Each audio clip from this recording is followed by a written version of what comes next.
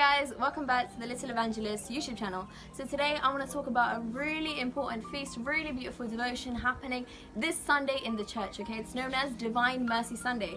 Why is it important, you may ask? Well, Jesus, through Saint Faustina, he revealed the Divine Mercy image. This image emphasizes the loving, the kind, the merciful Jesus that he is. His mercy is described as an ocean in her diaries, okay? And we can be assured and comforted of this. I want to take this opportunity to wish our dear PDM brothers and all our spiritual leaders, Father Saviour, Father Binoy, Father Solji, Father Shaiju, Father Reni, all of them, and entrust them to this divine mercy, okay? We pray for them in a special way.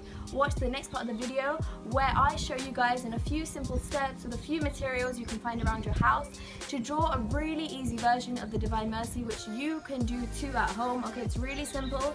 And don't forget to like, comment and subscribe and share this with your friends if you like it. Thank you so much. Okay, so today I'm going to show you how to draw this Divine Mercy image. All you're going to need is a sheet of paper, and the colours which I used here are red, blue, brown and yellow. So if you have those colours or anything similar to those around the house, please bring it now. And I'm going to use a pen, but obviously if you want to use a pencil to start off with, that's fine. I just thought it would be easier for you guys to see the lines that I'm drawing. This is just a marker pen that I found. So the first thing that I'm going to do is draw the face of Jesus. So this is just a circle like this, okay? Next thing, we're going to go to his neck, 2 lines here, and we're going to move on to the arms of Jesus. That's like this, okay? So it's just like a curved line like this, just showing his arms. Now we're going to draw the robe which he is wearing. So just 2 lines like this.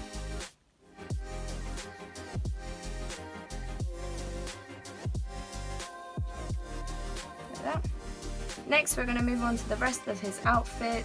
So just draw lines coming out like this. Now we're going to add more dimension to this by drawing just 2 more lines like that. Okay, we're going to finish off his sleeve just by adding a line here, the same on the other side, line here, and just continuing it on from there. And the rest of his robe by drawing this. Okay, we're going to move on to his hair.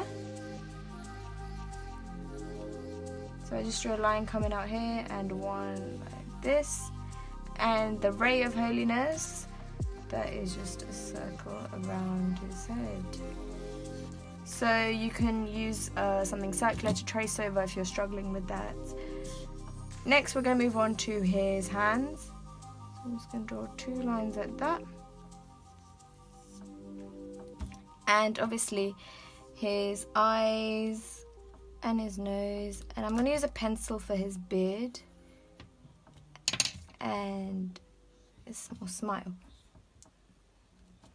Okay, and of course the heart of Jesus and just his collar. So once we add some color to this, it will look more vibrant, and obviously we need a red and a blue crayon or colouring pencil, whatever you have, to draw the rays of blood and water that come from his pierced heart, okay? So drawing the rays downwards like this. So I'm just going to use a pencil just to draw the wound which is coming from. And obviously you can colour this in however you want, so you can use glitter, paint, whatever you have around the house. There's nothing specific or anything. And yeah, if you like this video, don't forget to like, comment and subscribe, and please watch our other videos if you like what you're seeing. And thank you so much for watching. God bless. Holy God.